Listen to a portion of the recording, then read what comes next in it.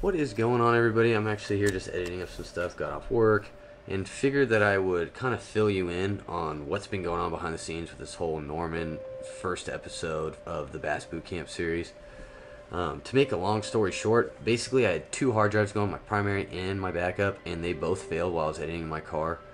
And it was kind of like my worst nightmare, and I've been trying to get it fixed for the last, 4 or 5 weeks now, and I sent it to 3 different places, and the minimum quote I'm getting to fix both of them is about $1,500, and they're telling me that I can't even be guaranteed like a full recovery, so that's why I'm paying to do both, because they both have the same stuff on them, and I'm hoping that if I pay to get both of them, I might be able to get most of it, if not all of it, back, and kind of throw together that whole edit that you guys have all been waiting for, and what AFTCO has really been anticipating, and what I've been letting everybody down about. So I've been kind of down and out and in the gutters, and really just not in the best spirits lately. So we're gonna head to Naci later this week. We're gonna go meet up with my buddy Austin. He's gonna show us around the lake. Supposedly it's been going off, so it'll be a good little booster, kind of get me out of this rut I'm in, and I'll keep you guys updated on what's going on with these hard drives. It's just been kind of a whirlwind, you know. I just kind of want to get it over with, and I've got a lot of trips coming up. We're going to Naci, and then I'm going to be going to St. Clair for the FOW tour event, and I'm going to be going to Lake Powell for a week, and that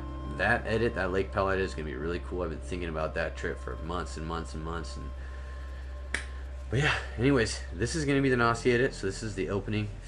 Hope you guys have a little bit more info on what's going on with this whole backup drive. I realize I haven't told any of you guys, / you guys haven't had an update since my travel vlog, so hopefully this is a cool little edit, and hopefully we catch a bunch of fish.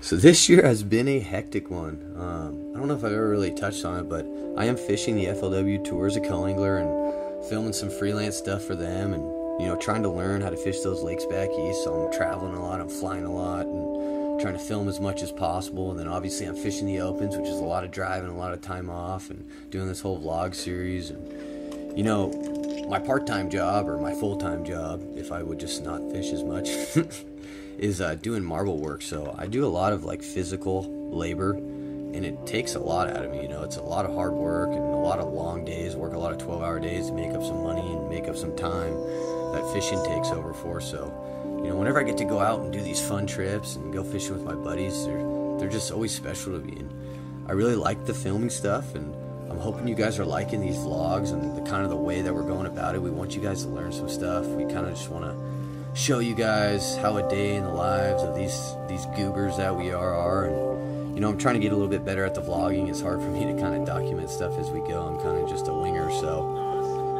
hopefully you guys enjoy this edit. It's going to be pretty cool. You know, this lake's going off right now. It's usually a lake that yields pretty low weights, so it's kind of awesome to come out to Naci and catch, you know, in the double digits for your best 5. Usually tournaments are won out here on like 7 to 9 pounds, so you know, Austin's going to show us how to catch them. He's a great fisherman out here. He's fished here his whole life, so hopefully you guys enjoy this edit, and it's going to be a fun day.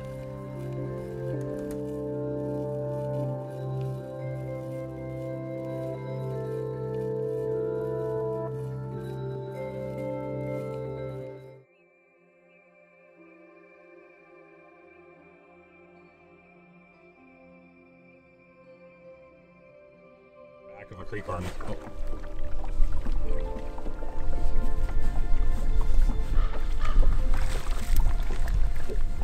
That's not worthy. This is not worthy. Trailer. Look at, see, he gets a little free snack too. We don't want to eat that.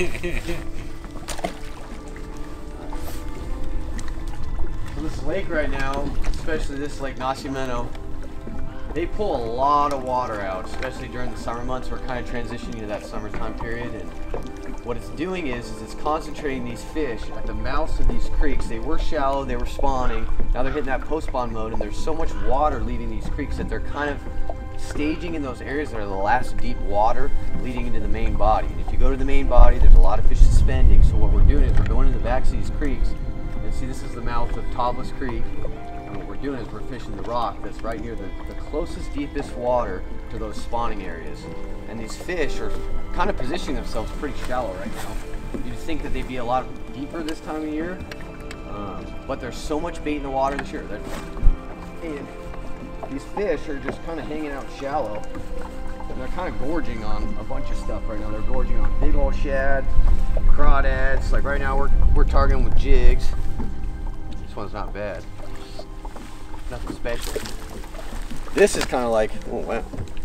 This is kind of like the normal Nacimiento size spot. And so this lake's like one of the healthiest it's ever been. And we're really excited that we got to fish it this year because, especially in California lakes, these lakes go through cycles. Where last year we had a bunch of rain, so there was a lot of flooded brush that when the water came up, there was a lot of structure, so the bait had a good spawn. The bass got to eat a lot of food, and the lake's still pretty healthy right now, even though they're drawing a ton of water out of it. So Naci is fun to fish right now, and I've honestly never seen it this healthy. Austin said, what, 2012? Yeah, 2012 it was good, and then it went through a cycle of the drought period, and then it exactly everything you said, just right on the money. It's kind of funny because like Burning Bank, kind of mindless, but it's like as long as you're in those areas that are the last deep water into these spawning creeks, they're just loaded up. Like we've had to turn the graphs off because we had some battery issues today, but if you were to like turn the graph on right now, it'd be like spaghetti on your graph. There's so many fish in this lake, and there's a lot of good healthy ones, and nothing like a good old jig bite, because when they thump this thing, they thump it.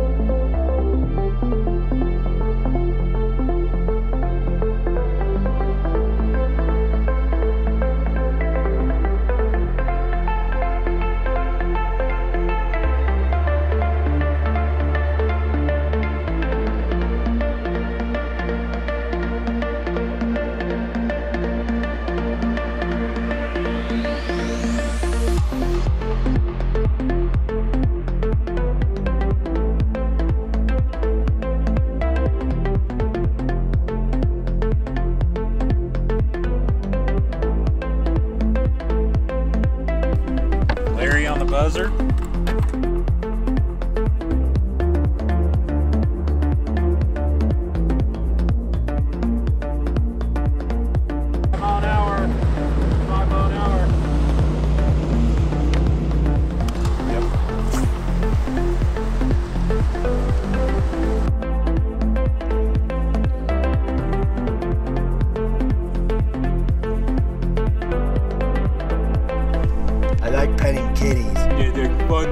It's so nice and soft, like, yeah, oh God. It was spotted bass, but it felt like a giant spot.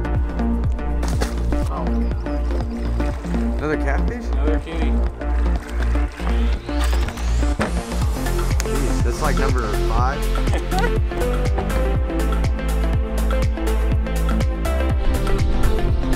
Chatterbait action. Choking it. Missile bait on there. 2.5. Nice little spot. Get some more.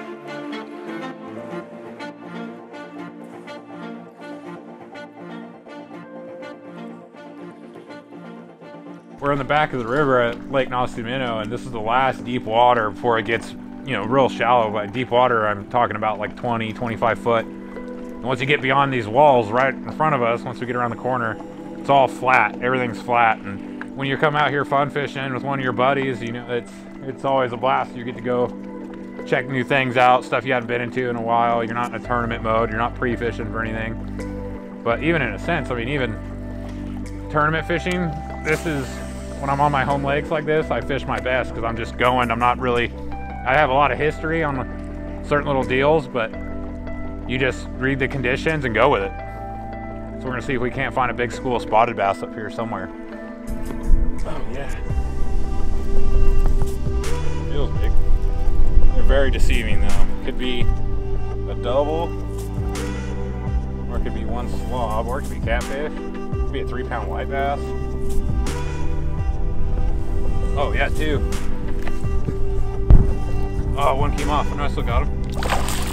So we were flying the drone, and the satellite positioning decided to have a major issue and pretty much just fly wherever it wanted. So drone is done, I'm pretty sure. Yeah, check old Billy out. Yeah, dude, you're kind of done though, I think, dude.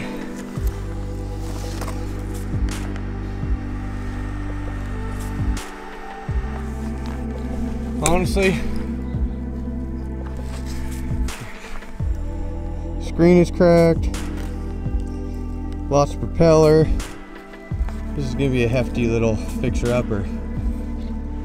This isn't really what I needed to happen, especially after what's happening with my hard drive. So there goes another grand. So we break our drone, we get bit in a tree, miss it, come back with a chatterbait as he's tracking down his drone, catch that. And then now we gotta jump our battery.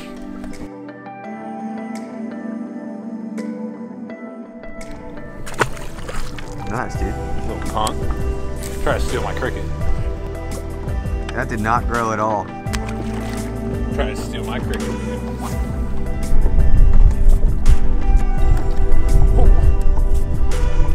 Oh yeah, I got a double.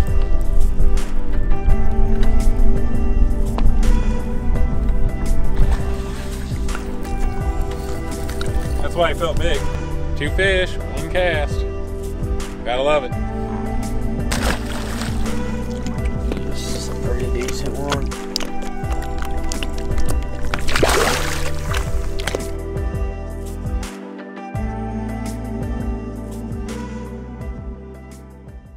So that was probably the most epic day on a Naci I've ever had. And I've had a couple good days with Austin, but this one seems to top it. I think our best 5 probably went somewhere around 15 pounds. These fish are nice and fat right now. Look at that Larry right there. Austin caught a little stud largemouth for that lake.